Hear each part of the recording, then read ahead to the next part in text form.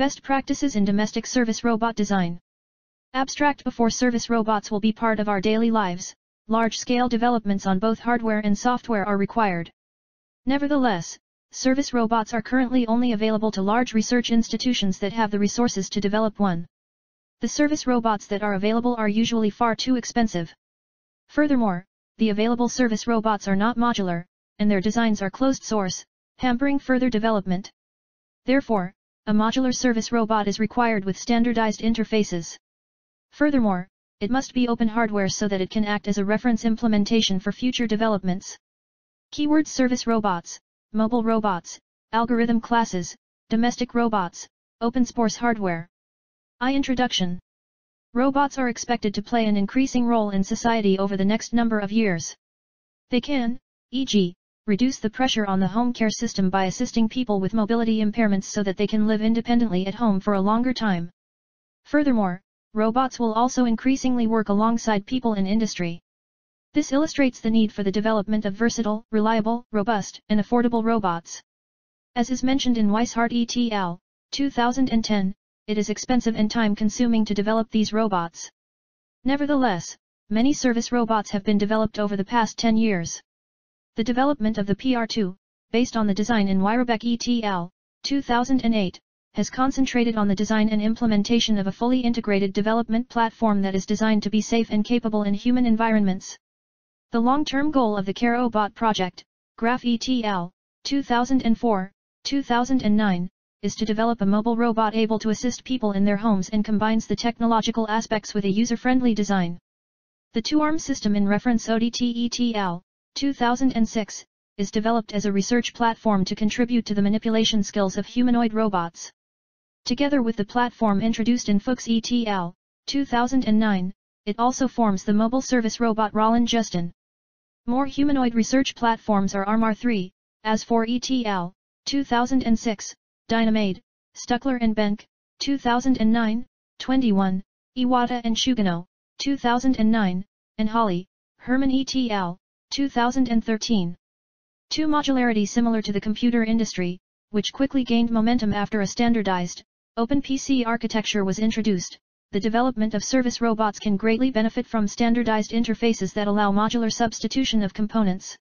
Modular components with standardized interfaces allow the use of hardware components for a specific task.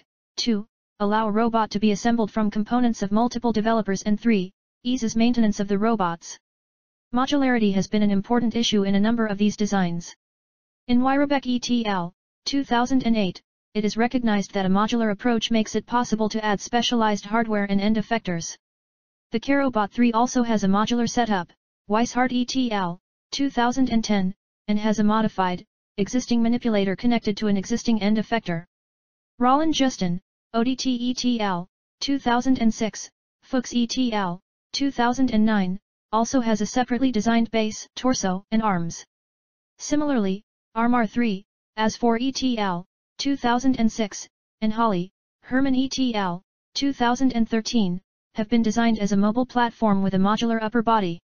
However, only the PR2 contains open interfaces to use different grippers, arms, or sensors, and the designs in Stuckler and Benck, 2009, Iwata and Shugano, 2009, are in general less modular. 3. Open source software. As is argued in Reynolds and Wyatt, 2011, open source software implementations of a standard means that the standard is more likely to be of high quality, since these implementations act as reference implementations, and that the standard is more likely to be adopted. Unfortunately, most of these robots are unique research platforms that are not available to other research institutions. Fuchs et al., 2009, Weishart et al., 2010. The platforms that are available, such as the PR2, Weishart et al., 2008, and the CareObot 3, Graph et al., 2009, are too expensive for many research institutions. In the field of humanoid, walking robots, the importance of open hardware has long been recognized, with the iCub, Meta et al., 2008, Darwin OP, Ha et al., 2011, and Nimbro OP, Swartz et al., 2014, as well-known examples. These robots, however, are not suitable as service robots. In the next section, the design principles of the base platforms, upper bodies, and manipulators of current domestic service robots are discussed. In this section, various possibilities for base platforms, torsos, and manipulators are discussed. For base platforms, most of the robots consist of a moving base, a torso with one or more degrees of freedom, and one or two manipulators. Although many of the tasks that are currently demonstrated using service robots can be performed with only one manipulator, an anthropomorphic robot with two manipulators and a moving torso has the advantage that it can also perform bimanual manipulation. Therefore, focus will lie on these anthropomorphic robots. Base platforms for service robots can be divided in three categories: non-holonomic, semi-holonomic, and fully holonomic platforms. A holonomic robot can drive in any direction without having to turn beforehand. Hence, both the number of controllable DoFs and the total number of DoFs equal 3, 2 translations and 1 rotation.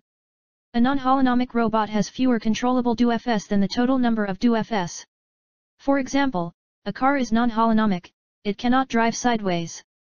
A semi-holonomic platform is able to drive sideways.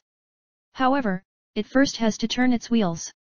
Non-holonomic robots have two differentially driven wheels and one or two passive caster wheels, e.g., the Pioneer P3DX, or four or more differentially driven wheels, e.g., the Pioneer P3IT. As is recognized, however, in AS4 ETL, 2006, Fuchs ETL, 2009, St. Uckler and Benck, 2009, this is not very beneficial for manipulation and maneuvering in tight spaces. The semi-omnidirectionality of the robots in Weyraubeck ETL, 2008, Fuchs ETL, 2009, Stuckler and Benck, 2009, is obtained using steering wheels, i.e., 4 individually driven steerable drives. Each drive has either 1 or 2 wheels, hence the total number of motors required for a platform is either 8 or 12. This large number of actuators is the main drawback of these platforms. Therefore, a base using either mechanism wheels or omni wheels is an interesting alternative. These wheels have small rolls on their circumference, allowing the wheels to move freely in axial direction, in case of omni wheels, or under an angle, in case of mechanism wheels. In Weyraubeck ETL, 2008, it was argued that these fully holonomic platforms did not perform sufficiently robust in the presence of doorway thresholds, curbs and extension cords. Nevertheless, fully holonomic platforms are also successfully used in Iwata and Shugano, 2009, and Herman ETL, 2013. As is mentioned in Fuchs ETL, 2009, platforms with more than 3 wheels are statically overdetermined and hence require some form of suspension in order to maintain good ground contact. Wheel suspension is not specifically addressed in Iwata and Shugano, 2009, Stuckler and Benck, 2009, Herman ETL, 2013. Rollin Justin, Fuchs ETL, 2009, has an independent wheel suspension system. An example of adding compliance using a rotational degree of freedom between the front and rear axis can be found in, e.g., Bischoff ETL, 2011. V upper bodies, the successor of the design in Weyraubeck ETL, 2008, and the robot in Stuckler and Benck, 2009, are equipped with telescopic spines. This results in a large vertical motion while keeping the center of gravity, cog, in the middle of the robot. On the other hand, the robots in AS4 ETL, 2006, ODT ETL, 2006, Iwata and Shugano, 2009, Herman ETL, 2013, have rotational DoFs. The upper bodies in AS4 ETL, 2006, Iwata and Shugano, 2009, Herman ETL, 2013, each have one actuator per joint, whereas one of the DoFs in ODT ETL, 2006, is passive, i.e., the tilt of the chest is coupled to the base via tendons. The main advantage of having a pitch joint is that the robot can move its shoulders further forward, as is indicated in ODT ETL, 2006. In our experiences with Amigo, the absence of a pitch joint is indeed a drawback.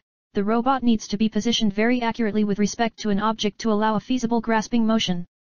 For large tilt motions, however, care has to be taken to prevent the robot from tipping over. In Fuchs ETL, 2009, this is solved by using a variable footprint, increasing the required number of actuators and the complexity and therewith the costs of the system.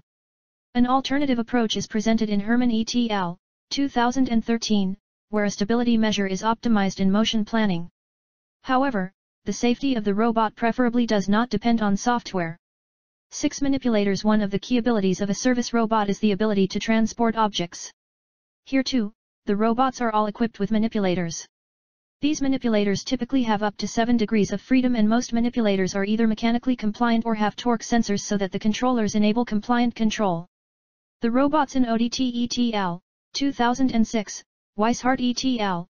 2010, have industrial robot arms with 7 DuFS and harmonic drives. The arms in ODT et al. 2006, are equipped with torque sensors to allow compliant control.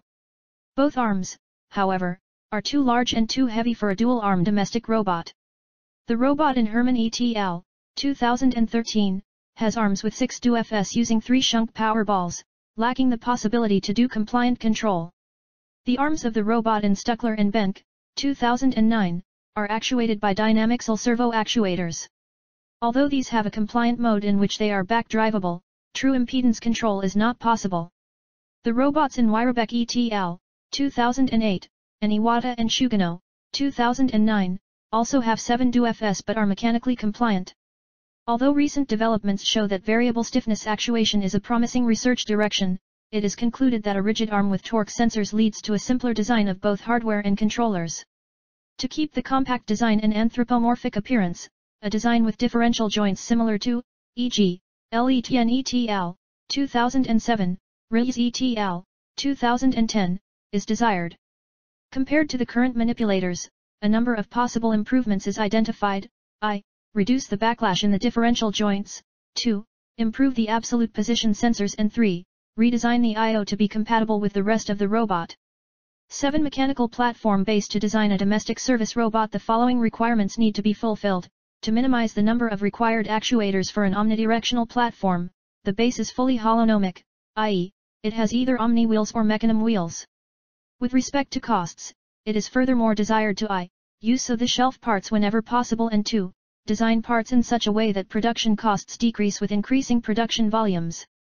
Since the robot is supposed to operate in domestic and care environments, it must be able to match human walking velocities up to v equals 2.0 m/s equals 7.2 km per hour. To come to a timely stop in case of unexpected events, the robot must be able to accelerate to this velocity in 0.5 s, hence a equals 4.0 m/s. 2. Compute the required motor torques. The weight budget in Table 1 has been used. The width of the robot is limited to 600 mm to easily fit through doors. The robot must be able to drive through wheelchair-accessible areas. This implies that a vertical edge may up to 6 mm and a beveled edge with a slope up to 1, 2 with a height up to 13 mm are allowed. To keep traction even at rigid, uneven surfaces, the wheels must be compliantly suspended. Table 1, Estimated mass of the various body parts. 8. Mechanics. The difference between omni wheels and mechanism wheels is the angle on which the rollers are placed on the wheel. Compared to omni wheels, mechanism wheels have a number of advantages. With the same total width and wheel size, a mechanism wheel platform has a wider track and a longer wheelbase, 0.55 m, compared to an omni wheel platform, 0.46 m, resulting in a more stable platform. See Figure 1. Figure 1, schematic layout of an omni wheel and a mechanism wheel platform. As is indicated by the red dashed lines, the mechanism wheel platform is more stable and has more space available for peripheral equipment compared to the omni wheel platform. Together with a more favorable position of the motors, this also results in more space for peripheral equipment. Finally, driving over doorway thresholds is smoother because the wheels roll along their circumference instead of the circumference of the small rollers. Although some of the robots are equipped with a spring damper system to handle uneven floors, no specific attention has been paid to the resulting driving characteristics. Nevertheless, as is well known in the automotive industry, suspension design has a great influence on, e.g., the camber and caster angles over the wheel travel, the roll center height and dive and squat properties. Therefore, various suspension concepts have been considered, with one or both axles mounted to the chassis with a rotational DuF, crossed bars, and an independent suspension. Of these concepts, the independent multi-link suspension was selected. The main advantage of this concept is that the wheels will always be perpendicular to the surface, i.e., when the robot is accelerating in any direction as well as when driving over obstacles. See Figure 2. This prevents vibrations that are otherwise introduced. A second advantage is that the center of the base platform is not occupied by suspension parts. The suspension geometry has been optimized using extensive dynamic simulations of the robot accelerating and driving over doorsteps of 15 mm. During the doorstep simulations, both compression and rebound of the wheels reached 20 mm, but the camber angles remained below 0.3 degrees. During normal use, i.e., driving over a smooth floor with a maximum acceleration of 2.5 m/s2, wheel compression and rebound are around 5 mm, and as a result the camber angle stays below 0.1 degree. Figure 2, rear view of the base. The multi-link suspension is designed to keep the wheels perpendicular to the ground in all three situations. 11. Conclusion. A lot of knowledge about the service robots is already available. The main problem is that it is concentrated in research institutions and not shared as open source hardware. That leads to slower development and optimization and higher cost. The goal in service robots for domestic use should be open source development.